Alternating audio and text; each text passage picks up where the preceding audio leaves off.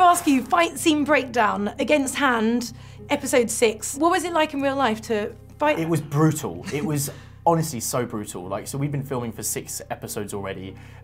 Filming these shows are incredibly intense, and up comes episode 6, and they're like, Finn, you got a big one coming up, and I was like, oh, okay, all right. 3 fights. Now bear in mind, we shoot these episodes in 8 days. So we've got 8 days, maybe 9 days, to film all of that, and it was just, it was so intense. And we were filming it all in evenings, and we was in this big old dusty warehouse. I felt really bad for you that episode, and I remember asking someone, it must have been an AD, like, how's Finn holding up? And they were like, right now he's sat in the corner staring into the abyss like this, like.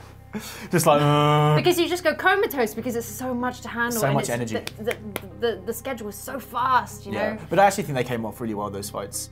I think they really came off well, and I especially like the second fight with the spider girl. Any injuries as well? Did you? Lots of injuries. Yeah. I've actually, at the moment, I'm dealing with a torn groin muscle, like a really deep groin muscle, and it hurts a lot.